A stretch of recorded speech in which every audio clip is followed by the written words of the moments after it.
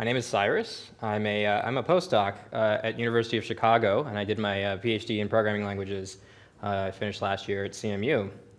And I'm really excited about the future of programming environments. I think there's a lot of optimism about what's going on in that area. There's a lot of cool ideas being put out on how programming environments can help us answer questions that we have while we're programming, how programming environments can help us save time, save a lot of the effort that we need to do the kind of boilerplate stuff that I think is really annoying, that takes up a lot of the time that we use when we're programming and prevents us from doing the kind of stuff that we really want to do, solving the problems that we want to solve, addressing some of the big challenges in society that we want to address.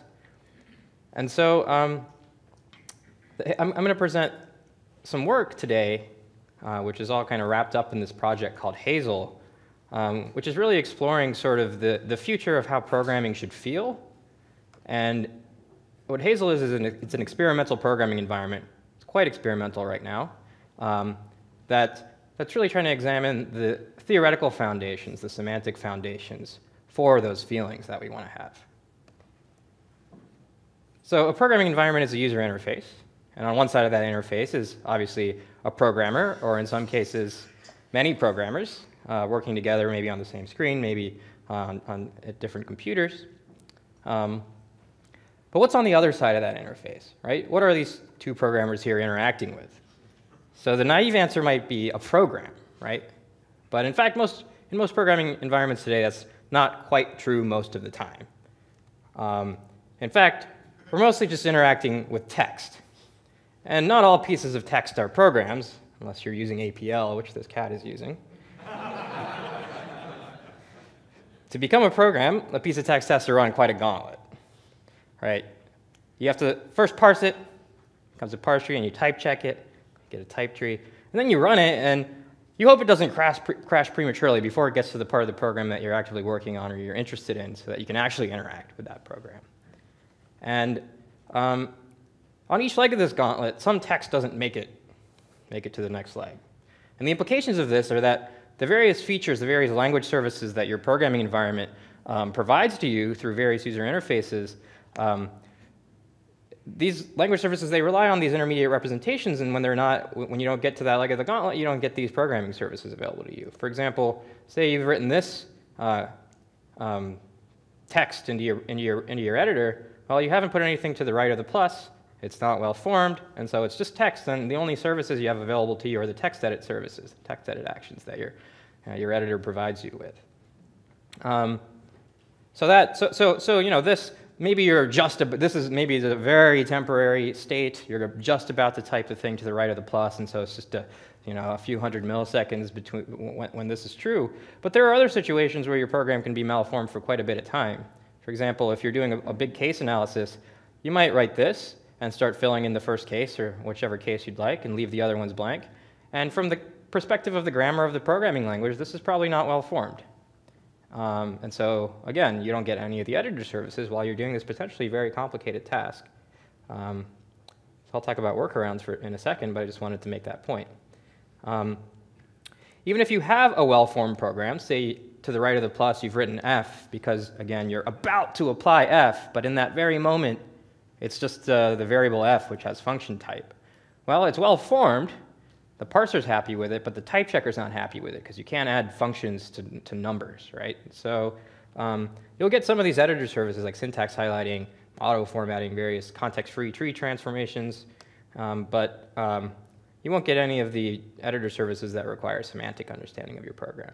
Again, this might be really temporary, but there's other situations where it might take a little longer before you get to the next leg of the journey, right? You might just specify function f and you haven't defined it yet, and that might take a little while before that's done.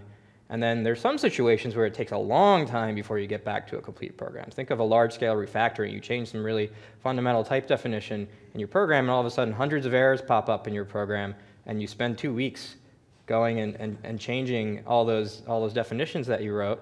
Well, for 2 weeks, you're not going to have these editor services available to you. And then finally, let's say you have a well-typed program. Well, typically that means you can run it, but you might not be able to run it as far as you'd like because maybe you've kind of just like worked around some of these limitations by raising unimplemented in a certain point in your program. And so anything after that point in the program evaluation, you'll never get to. And so any live programming services that you want to use in that part of the program won't be available to you, right? So it's like you don't get the full assortment of language services in your programming environment unless you have a complete program, and for the live programming stuff, one that doesn't fail prematurely before you really wanted it to fail, or end at least, right? So, we call this the gap problem, because there's these gaps where you can have failure occur, and then you get these gaps in service. So let me put that in words real quick. The gap problem is language services flicker out or report. Sometimes they'll report stale information from previous editor states when the program is incomplete. And so I want to talk real quick about an approach that sort of is a partial solution to the gap problem, which is typed holes. And what they do is they allow you to like decrease the number of editor states that are ill-formed or ill-typed by putting in holes instead of leaving spots blank. And so there's a number of languages and language ecosystems now that are kind of adopting typed holes in both the language and in the programming environments for that language. So for example, in GHC Haskell, you can use this underscore to the right of the plus, for example, and now it's a well-formed term. And it's also well-typed because underscore is kind of typed like raising an exception. You can do the same thing with that case analysis example. You can give typed holes names. So if you put some identifier there after the underscore, that's the name of the hole. Similarly in this map example. And then the programming environment, say Emacs, that you're using will report the information that the compiler produces, which tells you that you have a hole. It tells you what its type is. And in Haskell, it tells you some other things. And then it'll sometimes tell you, it'll suggest some things to you. So there's some really cool work going on hole suggestions.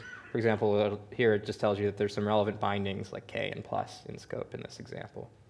And so, yeah, you're getting some nice, actually, like editor services that know about the types of things here, even though your program has these blank spots in them, but they're not blank anymore, so it's okay. And so there's other programming systems that have the same feel to them. One that I want to talk about is Agda. This is the one that I was using when I started really thinking about holes, and I was doing some proofs. And what Agda has, it has these kind of these empty holes that I just showed you from Haskell, and it also has these non-empty holes. So Agda is this dependently typed programming language. People use it as a proof assistant, you can, when you don't quite know what you want to do, but you know that you're going to use a variable like IH, that's the induction hypothesis in this proof, you can put it in this thing called a non-empty hole between these curly braces. And Agda knows how to parse that and knows how to type check that, and it gives you some type information. It tells you what the goal type of that hole is, the type of the hole. And it tells you the type that you actually have of this expression in the hole, and you can kind of like look at those and see what the difference is and try to figure out how to fill the hole in the right way. And then you also get this context information about what's in scope. These are sort of the assumptions that you currently have in that point in your proof. So yeah, so Agda has really good support for this. A lot of other dependently typed proof assistants have similar features, Idris and a number of others. And so, typed holes let you, like I said, they're a partial solution. So like you could still write this, and this will still not parse in GHC, for example, in whatever language this is, right? And but if you find yourself in this situation, you can spend a little bit of your time before you get to the thing you're trying to think about next, putting a few underscores in. Maybe that doesn't take that much time, and now it'll parse. Maybe this isn't quite well typed yet, though, because maybe X isn't a type that has these cases. And so you can use these non-empty holes in Agda, for example, and put the X in this non-empty hole. And now it'll type check, and you'll get a lot of nice editor services at that point. As far as running the program, typically you can't run programs that still have holes in them. The compiler treats them as a compiler error. There is a feature in GHC that allows you to pass in a flag, defer typed holes, and it'll run the program, but it'll kind of treat each of these holes as raised unimplemented. It'll crash as soon as you get to that first hole that you see. So it's kind of a partial solution to running the program, but it doesn't solve that problem of like getting live editor services at points in the program that you don't necessarily reach through that protocol. So what Hazel is an attempt to really, it's a hole-oriented approach, but it tries to really do an end-to-end solution to this gap problem, so that throughout the process of programming, you have a live typed program with holes in it. You never have just some text. You never have just a parse tree without a type tree. And you never have something that stops prematurely because it hit one of these holes. And the key, so what that implies is that all of these editor services are available at every moment that you're using Hazel. There isn't 1 millisecond where one of these editor services is off, or somehow using some heuristics or something like that to kind of partially stay on, which some advanced programming environments do. And the key idea behind this is that instead of making text edit actions the primary way you edit programs, we have this language of structural edit actions, and they're type aware. And so Hazel is a structure editor. There's many different names for this: projectional editor, structured editor, whatever you want to call it. But I don't really like any of those phrases, because as you'll see in my demo in a second, I'm really making the Hazel UI try to feel as much like these existing things that I just showed you, feel like text. And I really want you to think about it as just automatic hole insertion, right? Instead of having to go do it yourself, the programming environment always puts it in for you. It saves you time, and it gives you this end-to-end guarantee that there's no gaps in this in this pipeline. So I want to switch to a demo real quick. Oh, this is going to be a little tricky because I have to look at this screen. Okay, so this is the Hazel UI. Like I said, Hazel is experimental. The language of Hazel is the simply typed lambda calculus with a few extensions. So a very popular, very practical programming language, in my opinion. And what you start with is a hole, and each hole has a name. In the Hazel UI, we just use numbers for names. So this is hole 1. Let me zoom in a little bit. Is that okay? Can everyone see that in the back? Yeah. Okay, so you start with hole 1, and your cursor's on it. And you can start typing 2+. So if I type 2+, you don't get a parse error. You don't get any sort of weird intermediate like error recovery thing going on. It just inserts a hole for you right there in the program, hole 2. And you can see that there's a result computed, and there's a type computed. It says result of type num, and the result is 2 plus hole 2. The :1 means instance 1 of hole 2. I'll show you examples of programs where you get multiple instances of a single hole from the source program in a second. And if you look at the top right there, there's this thing called the type inspector, and it tells you that at the current cursor position where you're in a hole there, expecting something of type num, and you're getting something of a consistent type question mark. And so there's actually holes in types as well in Hazel. And we use this notion of type consistency, which comes from the work on gradual typing.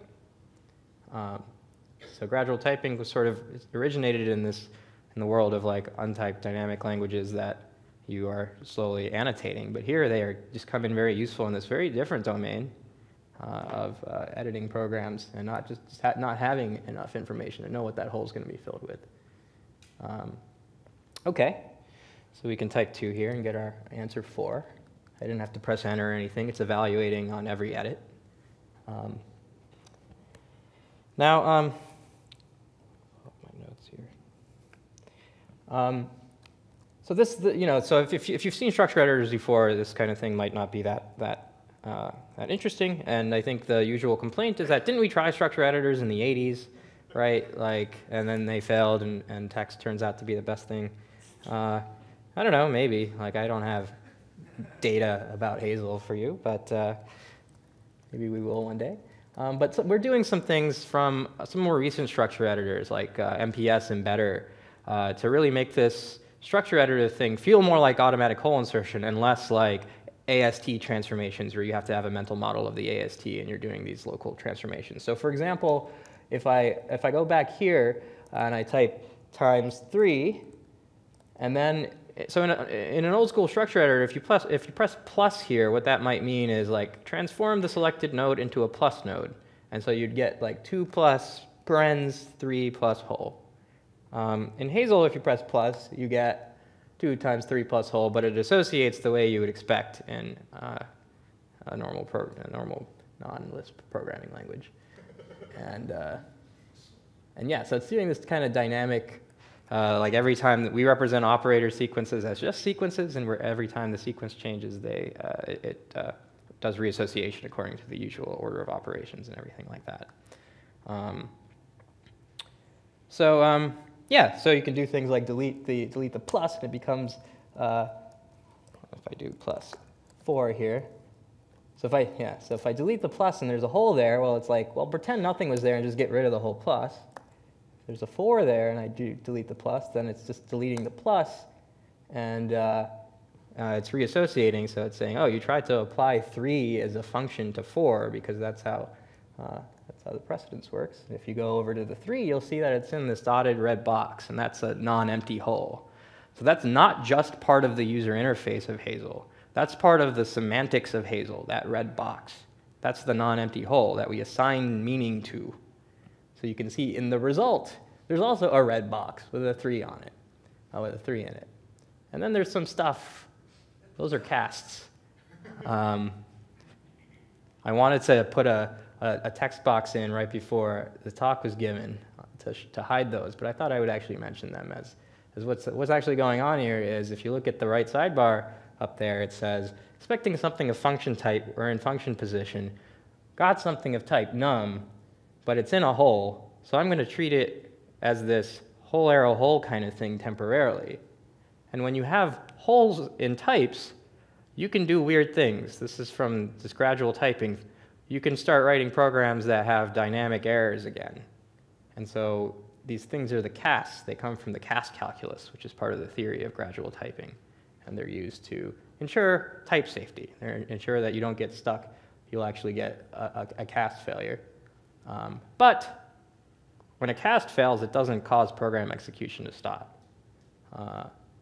It will actually kind of treat it as a dynamically generated hole and continue as if it was a static hole. So I'll skip actually showing that to you. It's not that interesting. I'll show you something else.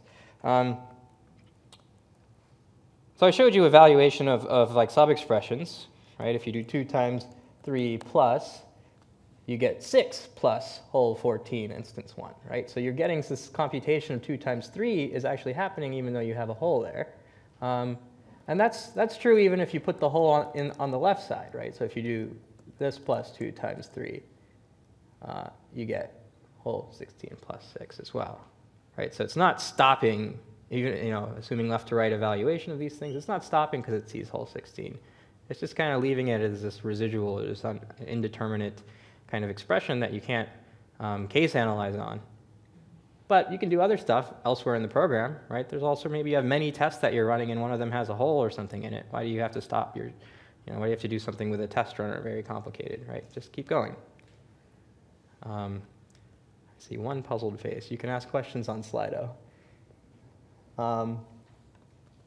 Okay, and then I already showed you the type errors. There's also, you can also write down free variables. So if, for example, so I can put a space here first if I want, but I don't have to.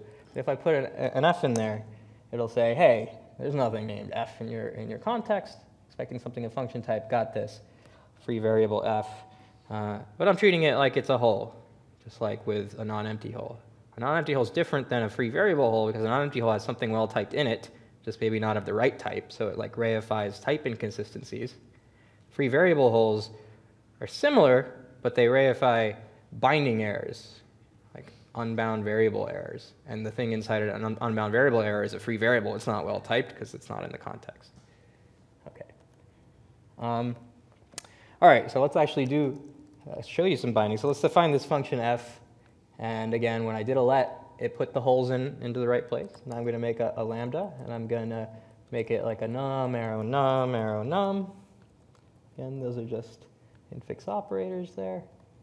And I can go back to this hole here and maybe make another lambda and then do x plus y plus hole. Okay, well, we're line wrapping there. My pretty printer's not that great right now, but and then let's apply that a couple of times. So let's call like f on 2 plus 2, oops, 2 plus 2, 3, and call f on 3 plus 3, 4. And then let's look at what's going on in this hole at the end of the program here. So the result isn't that interesting, right? It just says, well, this whole thing evaluates the whole 33 because you just did some bindings and then ended at a hole. There's nothing to put at the end. But if you look there at the sidebar, which I cannot see at all from here. Okay, sorry. So you have all the bindings in scope, right? You have f of this type num, arrow, num, arrow, num. You have a of type num, b of type num. And you also have values for those bindings. So the value of f is this lambda, with an annotated lambda there. And then you have these computations that actually did the like 2 plus 2 and 3 and add the 4 plus 3 and you get that 7. Same thing with b. And then you get 2 instances of whole 27. Instance 2 and 3. Instance 1 is the instance that's in the original function body. And so, yeah, so this is called, we're doing what we call hole closure tracking. So when you're evaluating a hole, you don't just evaluate it as just like this symbol. You actually implicitly, or like invisibly, I guess I want to say, there's an environment that's associated with each hole, and when that hole's evaluated, it kind of captures the environment that was there when that hole was evaluated. And you can go and, oh boy, where's my cursor?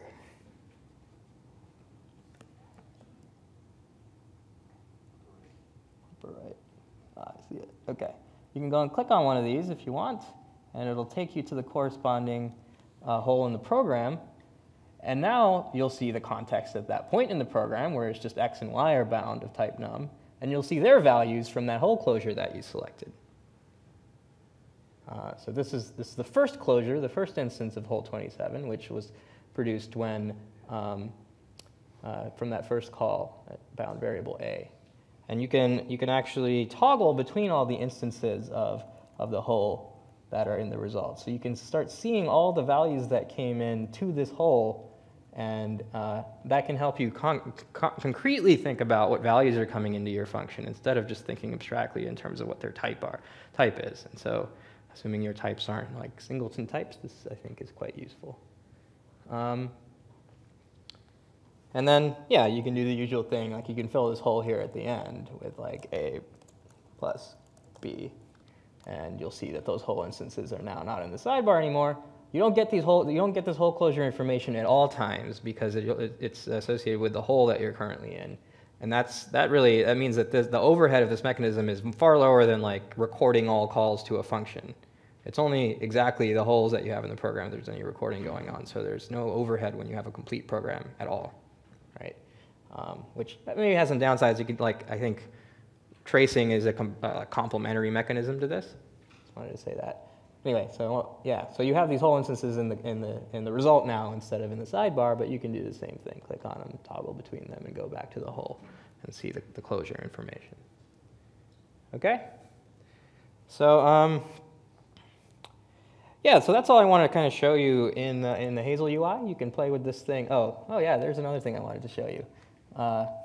If you hover over these infix operators, you'll see how they're being associated. I don't know how well that comes across on the screen, but like the darker the background there, the tighter the association. So we're really taking advantage of having a syntax tree information, and this could be useful when you have more complicated operators and things. Okay, so now I want to go back to this. So yeah, so you can go to hazel.org and play with that. We're doing, yeah, so that language is very simple. It's a simply typed lambda calculus. There's sums and numbers and things, but it's not very usable. So our next step in terms of the implementation over the next hopefully 2 months, 3 months is to kind of scale this up. We're targeting Elm or something very close to Elm, maybe Elm, and yeah, and then I think this idea that we have for the UI is basically to make it as text-like as possible while maintaining this invariant about no gaps. And so it's not entirely text-like yet. but we're really working on it. And we have this idea of using holes in another way, which is if you do want to get completely out of the structure editing world for a little part of your program because you're doing something quite strange, then we have this idea of a text editing hole where you can select a node, turn it into a hole, and what's inside the hole is just some text. And then you have an action when you're done editing that text using text edit actions to turn it back into a structured program. And so it's not like you have to go into your other editor and edit the whole program in text and then come back. We want to do that very locally. It's not implemented yet, but we're working on it. We have a textual syntax for Hazel now, but it's not in the UI yet. Yeah, our goal is to use Hazel in some part of our teach. So I'm an academic. I'm a postdoc, and my advisor Ravi at Chicago, and then my collaborator Matt at Boulder. They both teach introduction to functional programming courses to undergraduates. Ravi uses Elm and a little bit of Haskell, and Matt uses OCaml. And so we're giving some serious thought to using this for some part of that course. Initially, I think we're going to use it as the instructors of the course during lecture, because often what you do when you're teaching, when you're going through an example, is you're saying, okay, we've gotten this far, and we need to fill. What should we fill this hole in with? You know, and then you go, I'll wait, and then you wait for somebody to answer, right? And their minds are usually just kind of blank, and no one answers, and so you can help them by pointing out that sidebar that says what the expected type is, and then you can ask them questions about what's in scope that might be of that type, and things like that. So I think using it as a lecturer is kind of a nice initial application, and then eventually we want them to actually use it in homework assignments, and then down the line, other applications that probably a lot of you have in mind and are thinking of reasons why this could never work. Okay. My slides are cut off a little bit. I hope that's okay. It just says Q there on the left. So I want to give you a feel of what this might look like once we have Elm implemented. This isn't quite Elm, but it's almost Elm. So this is kind of a mock-up that we generated, kind of an encoding of this program in Hazel, and then cleaned it up quite a bit to make it presentable. And so we're implementing quicksort here. And if you recall quicksort, it is as a recursive function. It takes a list, and in the empty case, it returns the empty list, obviously, and then it picks the pivot as the head of the element in this case, and then it calls this partition function that turns the rest of the list into two lists, smaller and bigger, that contain the elements that are smaller and bigger than the pivot, and then you do recursive calls to sort those things, and then you got to do something to combine them. And so you're in this hole that's in the return position after you've done some recursive computations. And at the bottom there, we've called quicksort on a little example list. So again, the results of this computation, according to our little dynamic semantics, is just hole 1. All that does is it confirms that we went through the recursive case of this function when we have a non-empty input, which is a small piece of information, but not that interesting. What's more interesting is that sidebar. And that sidebar shows you what the pivot is on the sort of outermost recursive call there. It shows you what the tail of the list is, x's. It shows you what the result of calling of the partition function is, smaller and bigger. And it shows you the result of the recursive calls, which, again, are just whole instances. But those whole instances are different instances. Whole instance, does that say 2 and 3 instead of 1. And you can click on instance 3, for example, and dive into that recursive call on the bigger list. And then you'll see this. The bigger list starts with 6, and the rest of it is 5 and 7, and the recursive calls just give you 5 and 7. And then you'll see, okay, well, you're recursing on this one element list. What happens when you do that? Click again, and smaller this time, for example, and you'll see these base cases, and then you're kind of done. So you've traced through this recursive computation. But you haven't done this tracing of all function calls, because that would be kind of confusing. Which one of the 7 calls to this function was the call to the qsort bigger from the outer recursive call? You're just going to get all the data that was recorded, and it requires some pretty sophisticated debugging, stepping through the evaluation trace stuff to really understand this. All of this stuff that I'm showing you is all relative to the result. the result contains a hole, and that hole has a closure, and in that closure is some other holes that themselves have closures, and we're just showing them this recursive closure structure to you sort of iteratively or interactively in this sidebar. And so it's a nice way, I think, to understand these recursive computations. And if you'll notice at the very bottom there, it tells you the path that you took. So if you forget what you clicked on, it says you started at hole 1, and then you selected hole 1, 2 from, which is somewhere in the R bigger variable in that environment, in that closure, and then R smaller. So you can actually kind of navigate back and forth. And again, this is something that I can imagine using as a lecturer, but also maybe you can imagine using for something. Okay, now for the terrifying bit. If we haven't been spending the last 2 years implementing Elm, if it is just the simply typed lambda calculus with this kind of silly user interface, promising but silly user interface, what have we been doing? What we've been doing is we've been really working out the type theoretic foundations for everything that I just showed you. And so I'm not going to show you all the inference rules and all that stuff, but I just want to point out, like, this is what the simply typed lambda calculus with holes, what its grammar looks like. So here we have our empty hole. It's hot dogs with U's on them. Use the whole name. A hot dog is the whole.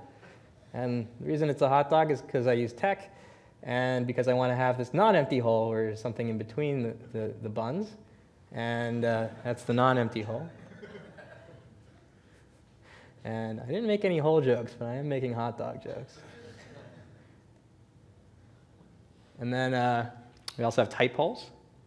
And again, I mentioned earlier, but just to reiterate, type holes behave exactly like gradual typing, the unknown type in gradual typing. So there's this notion of type consistency that came from a great paper by Jeremy Seek and Wali Taha. And we use that same notion to allow you to put something of type hole where there's something of any other type that's expected there. So it's a little bit like subtyping, but it's not subtyping. It has different properties. Yeah. So, and then, tau is the types, E is the expressions, D's are the runtime expressions, and they're a little different because they have these casts in them. And that's what the first one there that's highlighted is the cast form, again, from the gradual typing literature. The second form is the form for failed casts, and this is what's kind of different from gradual typing, is we actually represent failed casts as terms instead of as like part of the semantics that cause evaluation to stop. And so these behave much like holes that are generated at runtime. And then the runtime representation of holes, it looks much like the surface representation of holes, but there's this thing sigma, and that thing sigma is the environment, this closure. So like a hole instance plus a closure is what's represented there. And you can actually connect this to this theory called contextual modal type theory, which is a proof theoretic interpretation of contextual modal logic. And I'm not going to go into what that means, but it's this nice theory of like meta variables, which are different from variables because they're given meaning by this contextual substitution operation, which instantiates the free variables with these substitutions, sigma. And what that does is it gives us this really nice like logical interpretation of that whole closure stuff that I showed you in the UI. So I just want to point out that there's a lot of beautiful theory, beautiful connections to logic, and theory can be done not on just programs, but on programming environments and editor services and things like that. So that's what the point of this was. Okay, so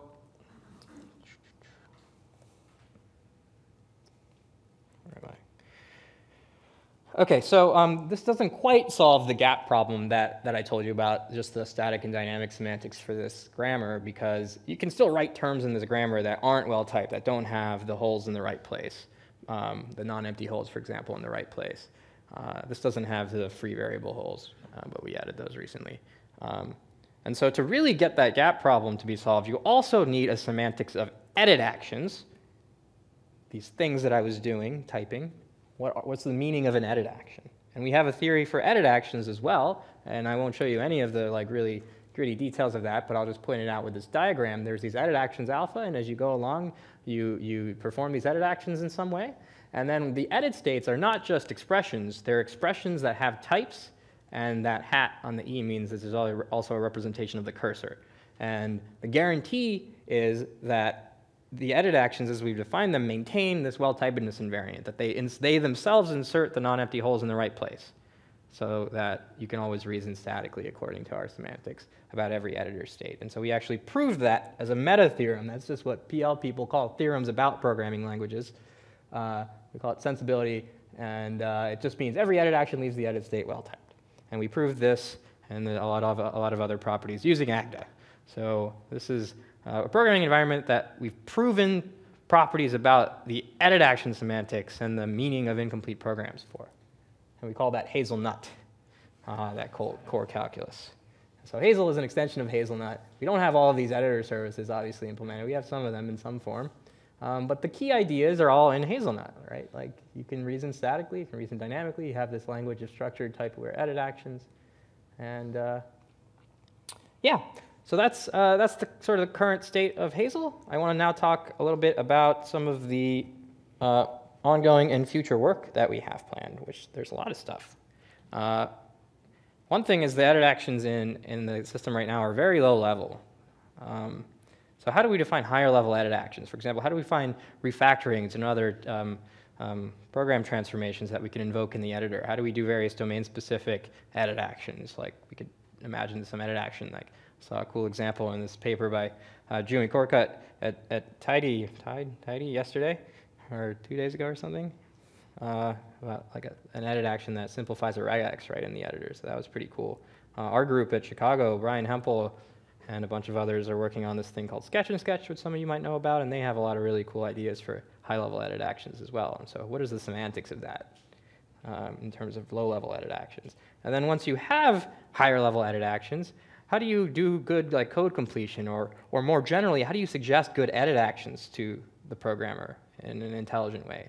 So I'm sort of generalizing the idea of code completion or program synthesis. I'm saying you don't want to just synthesize code to fill a hole with. You want to synthesize edit actions. You want to suggest that maybe you should do a refactoring, suggest that maybe you should move somewhere else because that might help answer a question that you have, right? You might want to move to the next hole or the previous hole or something like that. Can that be a part of the suggestion box? And also, you can incorporate some of this closure information directly into the suggestion box and see what this like hypothetical hole filling would actually evaluate to in the current closure. And then maybe we could use machine learning and actually incorporate both like static, like semantic information and learned information about idioms from code corpuses into the suggestions that are generated. And so having a theory of incomplete programs allows us to really imagine doing that in a good way. So far, I've been sort of giving you this idea of you fill holes by doing these like, it feels very much like coding, right? Like writing text-like stuff. But in some cases, for some data types, it's a lot more natural to construct a value of that type by direct manipulation of a GUI. For example, if you have a list of student records, where that's just a record containing five fields with grades and names and stuff in it, it'd be nice if we could construct a value of that type using an actual like grid, something like an Excel user interface. And so we're working on this idea called palettes, which allows you to do hole filling by direct manipulation of a GUI that's sort of customly defined for that type. And that GUI itself can have holes in it that you can fill with expressions. So it's not that once you get out of the textual world, you're permanently in the graphical world and you can never go back. You can go into the graphical world and then back into the textual world and maybe fill one of these holes with another palette. And so it's this very compositional view of GUIs is not things that are generated by running a program, but that are part of your program. And maybe for certain users, you just hide all the code and just give them the GUI, but underneath, they're actually programming, actually generating code. And then further down on the page, you actually have a value of type list student rec that you can call map on, you can fold over, and all that stuff. You can imagine more domain-specific examples of this, like you're trying to do grade cutoffs. I'm clearly an academic with my examples. Yeah, you want to kind of do these sliders for where the A's and B's are. And there, we want to actually see some data in the GUI. And so we don't want to just fill this like data hole with the expression weighted averages and then like blindly select A and B. We want to see the actual value of weighted averages. And we have this hole closure stuff, right? We actually have some values we can use. So we can actually give the GUI these actual values, and you can select a different closure and the GUI will change. And so we're working on this sort of live holes, direct manipulation, GUIs with holes thing. And I've done a bunch of related work on that. I just want to briefly mention it. In Eclipse, a few years ago, I did a very similar thing. You can construct, for example, here a regex value in Java with a GUI for constructing regexes with a bunch of helpful things in it, test runner and stuff like that. And so that doesn't actually have holes in it. That's just a string box, and you can't put sub-expressions in there. Earlier this week at ICFP, I talked about this work on typed literal macros, and that's in a purely textual setting in the reason language, which is a textual variant of OCaml. But there you can define custom notation for a data type like regex, and then do this thing which we called splicing there. It allows you to put sub-expressions in it. And splicing is really putting a hole in a custom notation. And so this palettes idea is kind of combining the graphite thing I just showed you on the previous slide with this idea, putting it in a graphical setting and adding live programming to it in a certain sense. OK, I'll stop talking about that. It's my favorite project I'm working on right now. The other thing that I haven't mentioned is there are certain editor states that are malformed, not because there's a missing expression or an ill-typed expression, but because like it's this weird thing that Git generated. And it has conflicts in it, and and the editor's like, I don't know what 7 equals means. Is that some weird JavaScript thing I don't know about? And it puts an error thing underneath. And so like, what if instead of representing these things as just text, we represented these conflicts as like holes with multiple things in them? And said, OK, I don't know what you want to fill this with, but here are some options from the different branches and stuff. So that would be one option, and I think that's a good idea. We're also just thinking more generally about collaborative editing in Hazel. And really the key idea for that is, what if instead of representing differences between different versions of your programs, of your program as a structural diff of the program, what if you represented it as the sequence of edit actions that caused you to go from the first to the second version? That would be a different point of view on it. And we think there's this notion of CRDTs, which is a notion, it's like a data structure in the distributed systems community that has this property that like the operations on it can come in any order and you get the same result. So the simplest example is like an increment-only counter. Doesn't matter where, in which order the increments come in, you get the same sum at the end.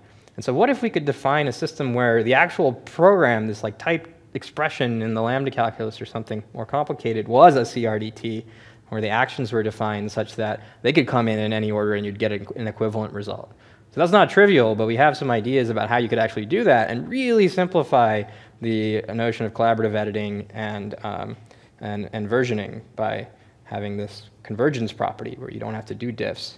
You just use these conflict holes sometimes when it's necessary, and those can be resolved.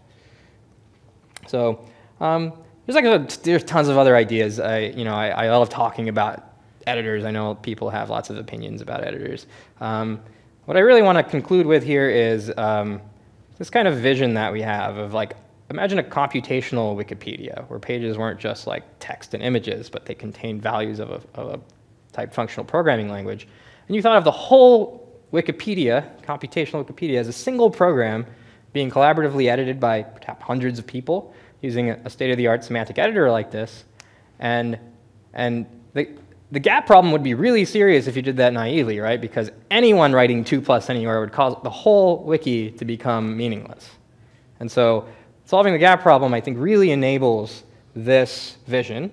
And I'm going to conclude with just an invitation. Let's build this together. I can't, we have a small academic team, but we're totally open to collaborating with anyone who's interested on all of this kind of stuff. We have a website. I'm on Twitter, and I'd be happy to take questions. And I'll switch to Slido.